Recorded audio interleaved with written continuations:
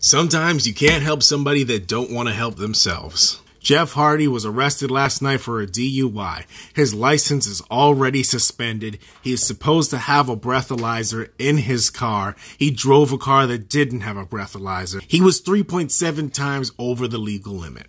This man has been struggling with substance abuse for over 20 years now. He finally got off of drugs and now it's back to alcohol. It's just disappointing, to watch someone you look up to as a child never get over his problems. It's heartbreaking. But it is never okay to drive drunk. 10,000 people every year die because of a drunk driver. Police pulled him over because he was swerving, and when they got him out of the vehicle, he was unsteady and confused. He didn't pass any of the field sobriety tests, not one. Now he's facing up to a year in prison. This is his third DUI within a 10-year span.